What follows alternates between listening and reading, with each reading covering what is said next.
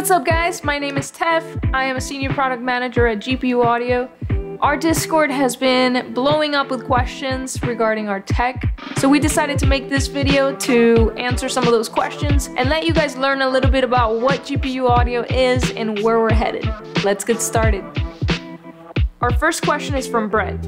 Will there be a way to easily utilize third-party plugins? Absolutely, but the plugins do need to be re-implemented to be able to take advantage of the unique parallel architecture of GPU Audio. Our SDK, which is coming around the beta launch, will make it super easy for your favorite plugin designers to start working with GPUs. This next question is from Amplify. Will the beta suite be free? While it's an open beta, yes, the plugin suite will be free. But at some point, we do have to make some money, so we'll cross that bridge when we get to it. This next question is from QBRD. Will multi-card GPU setup be supported? If so, can I have multiple types of cards in use?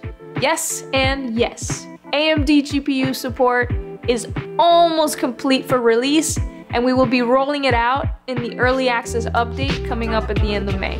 Another question from QBRD. What other plugins are coming? We have a bunch of them coming your way, and we will release a list of them very soon. Eventually, we will also release a roadmap where you guys will be able to help us decide what's next. This next question is from Rug Warrior. When will we have an SDK detail update? We will release a video update from our co-founders in May, where they will try to answer as many questions as possible. For now, we can tell you that the SDK will be modular, meaning that it will have layers and it will be very flexible to the way that you would like to implement it in your software. And this last question is also from Rug Warrior.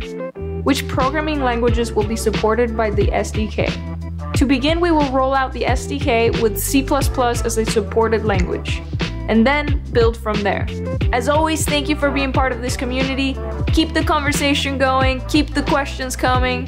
We will continue to make content for you. And don't forget to subscribe, hit that bell to be notified when new content becomes available, and I'll see you later.